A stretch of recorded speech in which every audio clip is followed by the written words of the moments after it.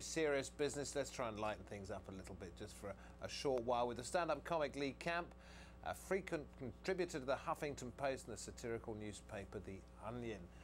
Lee, when politics and people change, you have to lose something, but you also gain something too because you've got new targets.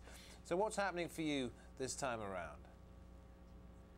Oh, I'm excited to see more of John Boehner because I like that he has that terror alert skin that actually changes color with the terror alert, so that's good for America. But you know, all of my favorite targets are losing though. We had the rent is too damn high guy, he's out. I loved him. I wanted to see Mr. T, you know, run our state here in New York. And then Christine O'Donnell, I mean, if we don't have a witch in charge, then how are we gonna fight the zombies and vampires?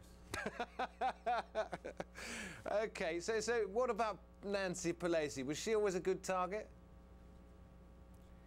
Oh, she was okay. I think she did her best. You know, I think the reason she's getting, she's getting a demotion and the Democrats are losing is, they're terrible at PR. Essentially, what they did is they dragged the unconscious body of America off the train tracks as the train was coming. And then when America woke up and said, what just happened, the Democrats said, sorry, we made you miss your train. I mean, the thing about satire and politics is that it only really works when a government's doing a bad job in the eyes of the people, yeah? Oh, no, it works all the time, I think. But luckily, we have a government here that consistently does a bad job, so it makes it easy for people like me. And who made you laugh more? Who did you get more laughs out of, George Bush or Barack Obama?